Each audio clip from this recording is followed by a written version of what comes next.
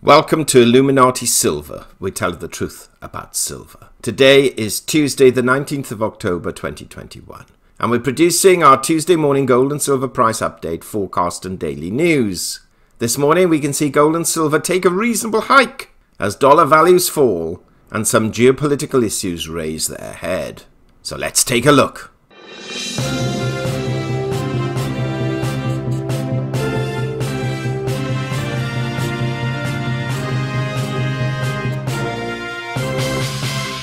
Welcome to Illuminati Silver. It's Tuesday, the 19th of October 2021 at 09:48 AM GMT +1. The weather outside. 3 adjectives today. Windy, gusty, blowy.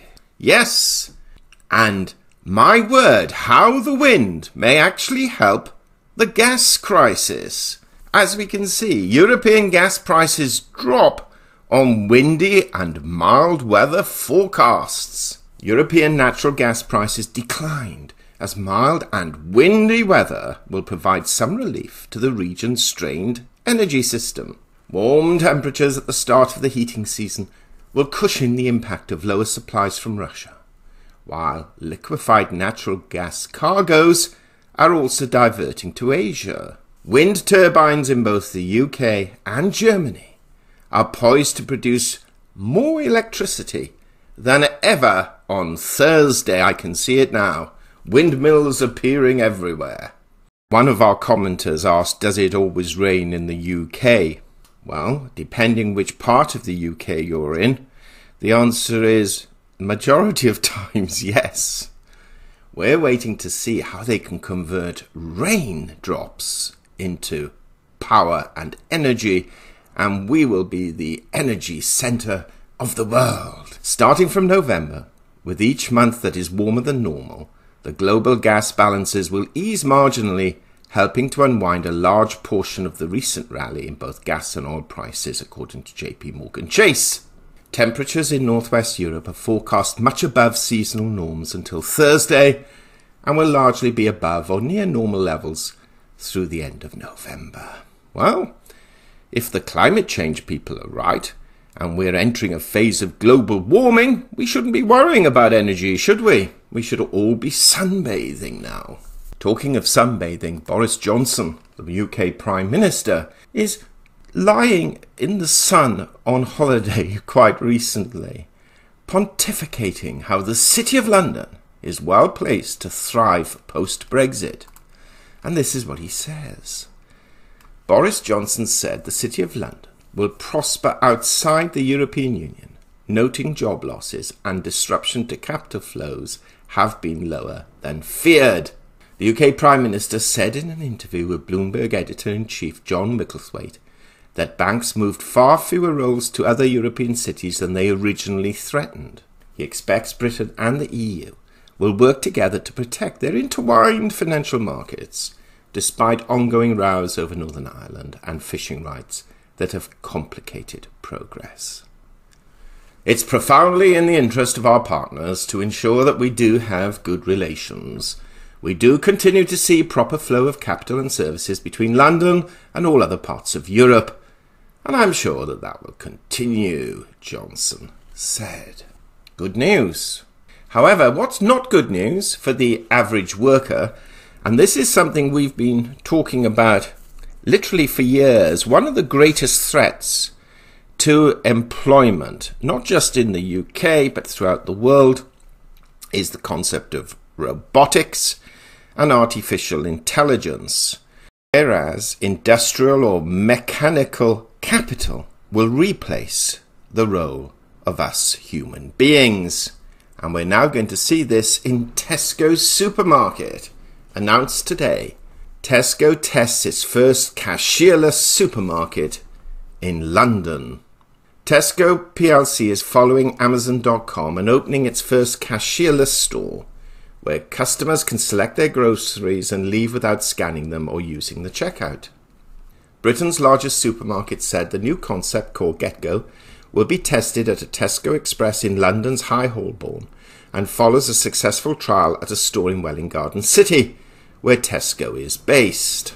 GetGo's launch is the latest attempt by a grocer to experiment with checkout-free stores amid shifts in shopping habits and a labour shortage in Britain. Seattle-based Amazon debuted its first cashierless convenience store outside the US earlier this year in West London. GetGo uses technology that allows customers with the Tesco app to check into the store, pick up groceries and exit. As the shopper leaves, cameras and weight sensors calculate what they picked up and charges them accordingly through the app. According to Reuters today, China-Russia Navy ships jointly sail through Japan Strait. North Korea test fires submarine-launched ballistic missile. Inflation does not faze Britain's young, but perhaps it should. Business news. Households to get £5,000 to replace gas boilers. The England and Wales grants aim to reduce carbon emissions, but will cover a maximum of 90,000 heat pumps. Now, we mentioned about Tesco opening its first checkout-free store. Well, Asda are going to hire 15,000 workers ahead of Christmas, albeit temporary jobs. And the government hails 30,000 jobs from new investment. The Prime Minister will announce 18 new foreign investment deals in low-carbon sectors worth £9.7 billion. Looking at the US, of course, we saw the unfortunate demise of General Colin Powell, due to COVID-related illness, and our tributes go to his family. Trudeau apologises to First Nation for holiday snub when he skipped an event on the first Truth and Reconciliation Day. And, believe it or not, according to this, Amazon's Jeff Bezos may have lied to Congress. Oh dear. Let's have a look what's happening to our economy. The dollar's actually down. It's down 0.3 points at 93.61. And obviously, as a result, we've seen gold and silver prices rise. We'll have a look at that in a moment. Energy prices still rising, not hugely, but still going up, well ensconced in the mid-$80 levels a barrel. Equity markets yesterday mixed in the US. The Dow Jones was down 0.1%, but the S&P was up 0.3% and the Nasdaq up 0.8%. Asia Pacific markets generally up between 0.5% and 1.5%, and a mixed bag again in Europe and Middle East, with the Euro stocks up 0.17, but the FTSE down 0.03, and the DAX up 0.02, but the CAC down 0.03. Economic news. Now, yesterday, quite interesting really, and this will have had some impact. Industrial production was down quite considerably, and certainly against expectations. For September, it was down 1.3%. Now, this follows being down 0.1% in August and against a positive 0.2% against expectations. So we're down 1.5% against what the market was expecting. This, again, now throws another cog in the wheel as to whether the Fed will taper in November its bond buying program. So far, the data suggests that it will. Something like this could delay that process or reduce the level of bond buying envisaged. The National Association of Home Builders Index was up. It's quite strongly. So this is where we have differing economic data. Today we have building permits and housing starts, beige book tomorrow. But Thursday, more important because, again, jobless claims, home sales, and leading economic indicators. And then Friday, our flash manufacturing and services PMIs. So gold, really good performance yesterday. Well, we say yesterday, that's not strictly true. The performance really is today. And we wonder if it's to do with this to some degree. North Korea fires suspected submarine-launched missile into waters off Japan. Now, we're not going to go into this, but it's interesting that we're finding the markets are responding, or certainly the gold market seems to have responded in very close time proximity to when that happened. Silver prices up 52 cents, a great gain at 23.82. again now targeting that $24 level. Bit of a surprise jump, to be fair.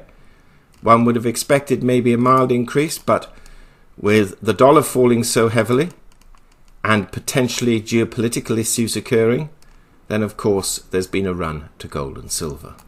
Cryptocurrency markets almost at 2.5 trillion, just marginally off at 2.48. Bitcoin still rising, now above $62,000. What's going to happen today?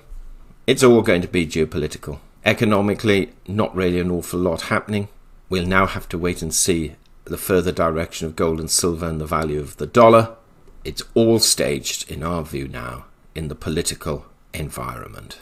Thank you for listening. Please give us a thumbs up, thumbs down, subscribe, press the bell sign. Have a great day, and we will start constructing our windmill.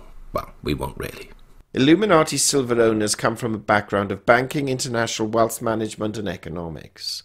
Having now retired from these worlds, we are not qualified to give investment advice. Therefore, this and other productions must not be deemed to be giving such advice and merely represent the personal views of its owners.